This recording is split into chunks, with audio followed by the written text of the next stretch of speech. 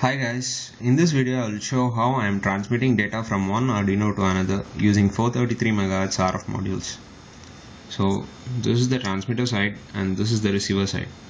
In the transmitter side I have the power supply circuit where I have a 12 volt supply battery and I am regulating it using a LM7805 regulator, and the 5 volt supply is given to the Atmega 328 to power it up and to the RF transmitter, and a potentiometer through which I will be giving some analog input to the Atmega 328.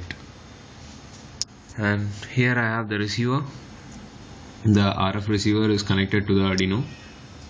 What this setup actually does is, whenever I change the potentiometer's value, the data from this analog read will be sent to this Arduino and it will be displayed on the serial monitor. So there you can see that. So whenever I change the potentiometer's value here, the analog read value changes and it is transmitted to this Arduino and it will be displayed here.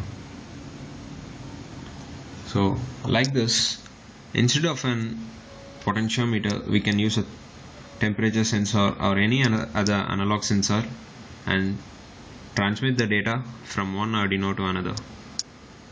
That's all. Thanks for watching the video. If you like my video, press the like button and subscribe to my channel to get updates about the upcoming videos.